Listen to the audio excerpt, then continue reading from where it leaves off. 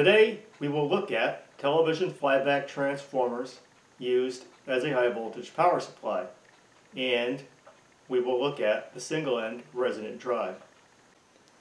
So this setup uses the SG3525 pulse width modulator chip, and I'm using the TC4422 gate driver, and we got a nice signal on our gates. And the transformers are alternatively driven, one on and the other one on. It gives us a more power out. Now I've tried driving these transformers with half-bridge drivers, and they really haven't got good results out of them. So that's why we are going to use a single end resonant drive.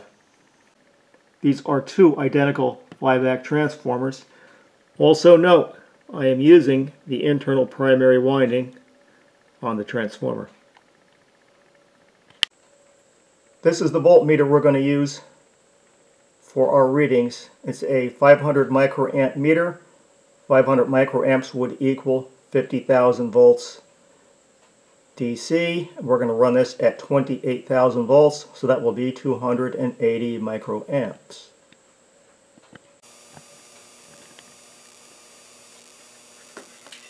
Here goes a power arc right out of the transformer.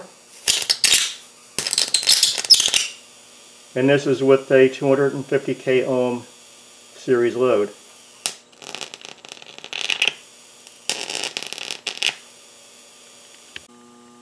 Here's our input voltage with 28,000 volts on the output. There's our ammeter. I'll draw an arc with a 250k ohm series resistance. Here's right out of the transformer.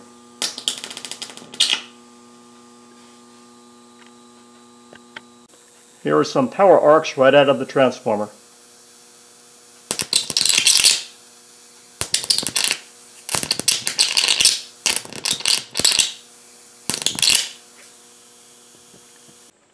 So here is our next experiment.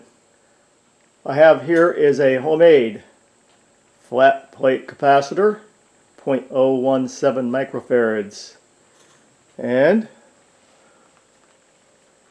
there's our 250 kilo ohm charging resistor, and we're going to run some power arcs through this gap.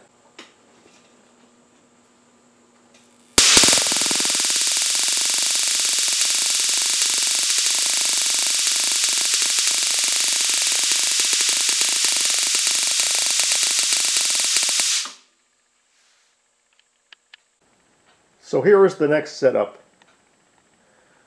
I have a flat plate capacitor set up to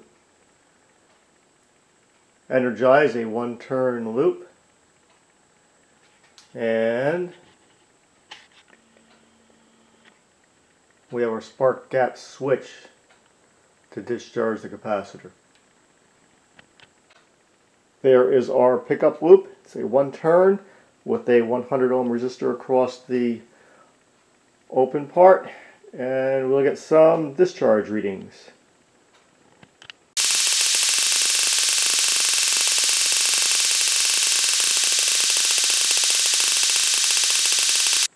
Next is some discharges with a 0.5 microfarad energy storage capacitor.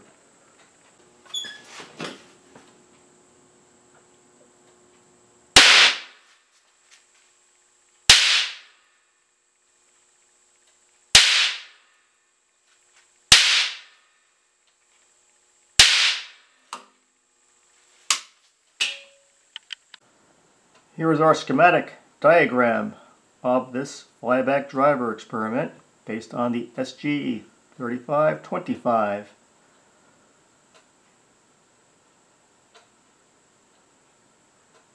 And I'm using the TC4422 driver IC.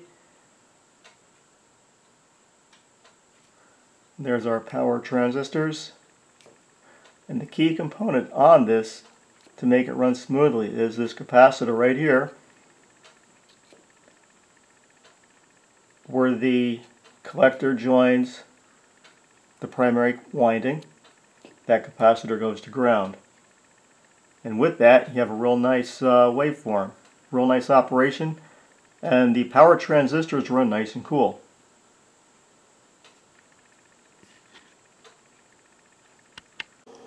So here I have a probe on the collector on a drive transistor, and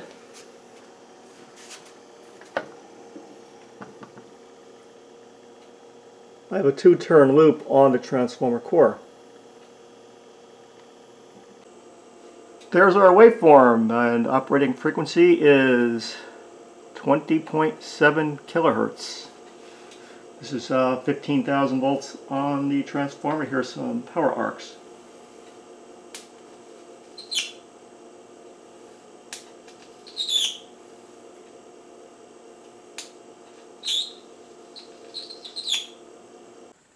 And this is the resonant capacitor.